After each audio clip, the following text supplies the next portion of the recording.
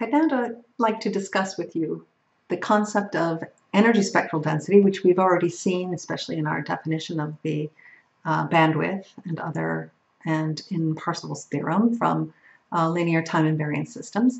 And I'd like to talk about energy spectral density versus power spectral density, because we see both of them, and it's a little bit of a fine point, the difference between them, a mathematical definition, and I thought I'd bring it to your attention now just to make it clear, and also the importance of the autocorrelation function and how this function is related to those spectral densities. So if we go to the reference book, Scalar, these concepts are covered very early in the book in sections 1.2, 1.3, 1.4.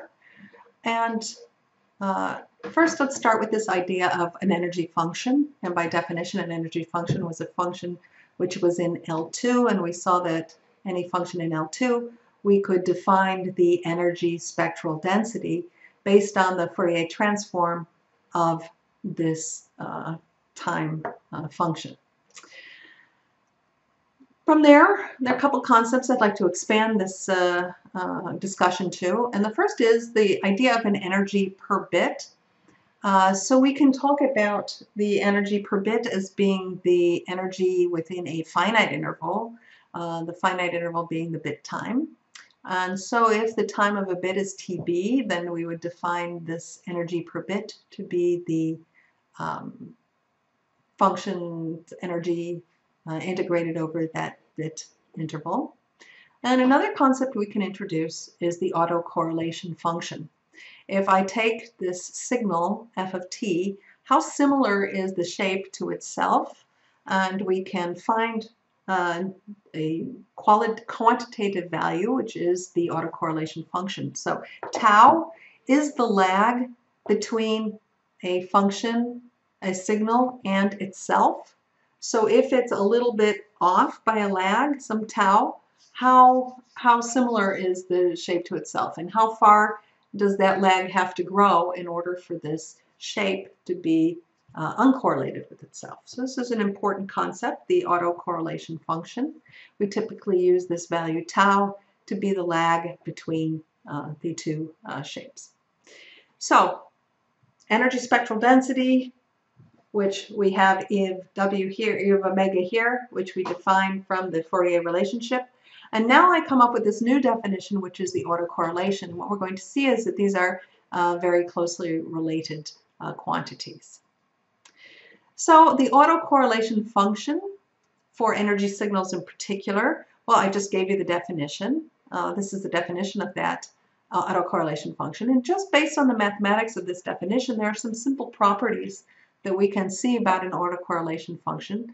First is that it's symmetrical around zero delay. So that comes, falls right out of the definition, replace tau by minus tau. The next is that the maximum always occurs at tau equal to 0. So for all tau which are non-zero, the autocorrelation is smaller. We want to allow the possibility for the function to be complex, so we'll again use the module here. And finally, I said that there is an important relation between the autocorrelation function and the energy spectral density, and that is that they form a Fourier transform pair. So the double arrow here means one is the Fourier transform of the other.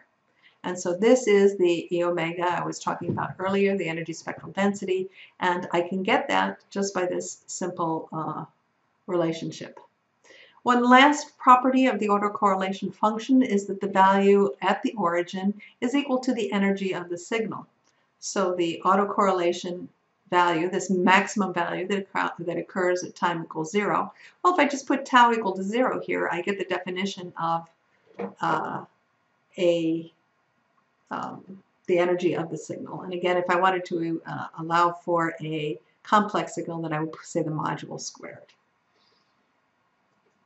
So this is a little demonstration, mathematical demonstration of the fact that if I start from the autocorrelation function and I ask what is the Fourier transform what is the Fourier transform of this autocorrelation function, then I get this final result that it's equal to the energy spectral density. And the demonstration is quite straightforward. So we're looking for the Fourier transform of this integral of the signal correlated with itself at a lag of tau. So we integrate over t from minus infinity to infinity, and then it remains a function of the lag tau.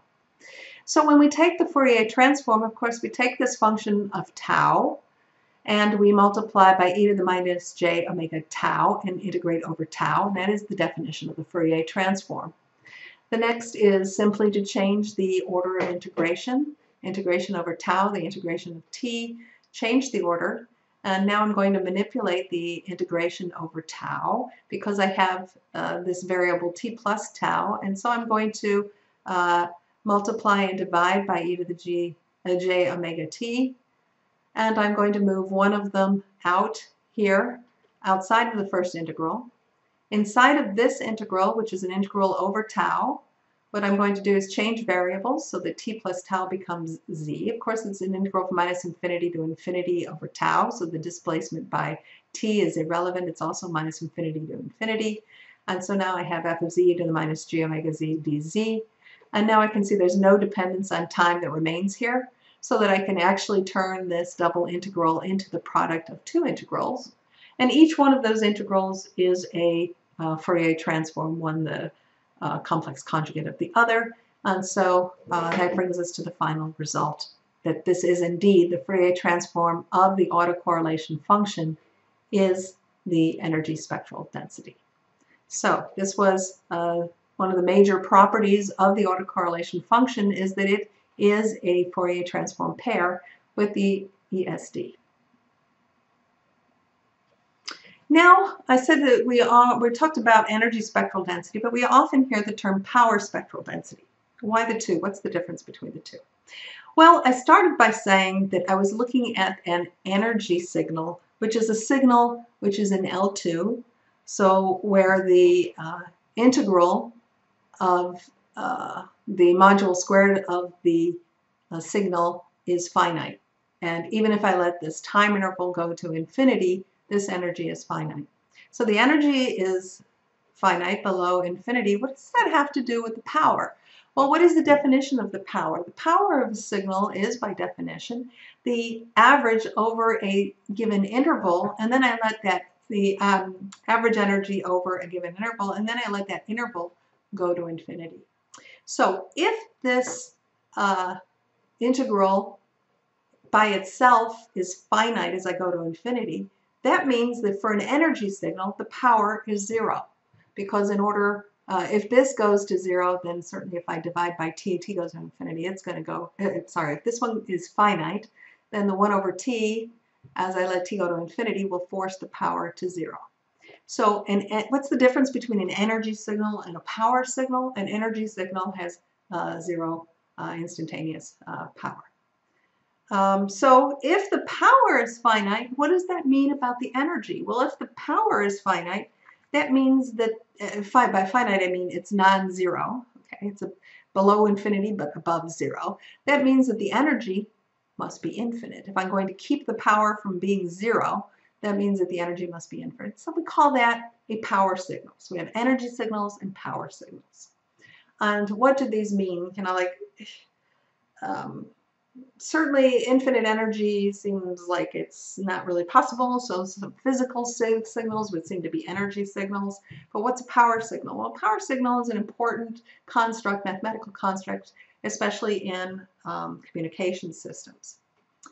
So in particular, all realistic signals are energy signals, but all periodic signals, periodic means that they started at minus, the beginning of the universe till the end of the universe, goes on forever. These are power signals. And of course, I like periodic signals. I like to use them. I like cosines and sines and modulating information. And so power signals are something we come across in our analysis.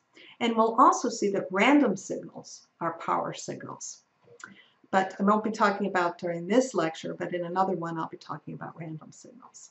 So let's start with periodic signals. Periodic signals can always be represented in a Fourier series, as we know from our Fourier analysis. So if I have a periodic signal, that means that it can be written as a sum of complex exponentials, and the Cn here are complex coefficients in the Fourier series. So this is the Fourier series representation. And if x of t is a real function, then these could be written as a sum of cosines and sines. The important things is the Fourier coefficients are C of n. And if I were to look now at the Fourier transform pair for a Fourier series, what is the Fourier transform of a periodic signal?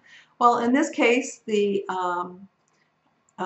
power spectral density would be to take the coefficient squared, or modulo squared of the coefficients, and they would be represented as the weight of a delta function centered on that harmonic of the fundamental frequency of this periodic signal. So a periodic signal we know has a discrete Fourier transform, and the power spectral density, we call it power because now these are power signals. Power spectral density will have height, which is determined by the modulo squared of the coefficients of the Fourier series representation. So just as we defined an autocorrelation function for an energy signal, we can also define an autocorrelation function for a periodic, or excuse me, for a power signal, in particular for a periodic signal. And in that case, we're looking at the correlation over one period. So instead of going from minus infinity to infinity, we look at one period of the periodic signal, and we average over the length of that period. And properties for this signal are very much the same as what we saw for the energy spectral density. So falls right out once again from this mathematical definition that it is indeed symmetric around tau equals 0. The maximum occurs at 0 lag, and the power spectral density forms the Fourier transform pair between the autocorrelation function and the power spectral density. And of course, once again, by definition, the value at the origin of the autocorrelation function is the average power of the signal. So the last thing I said was that all random signals are power signals, but in order to finish that discussion, I'm going to have to give a little bit more background on random signals.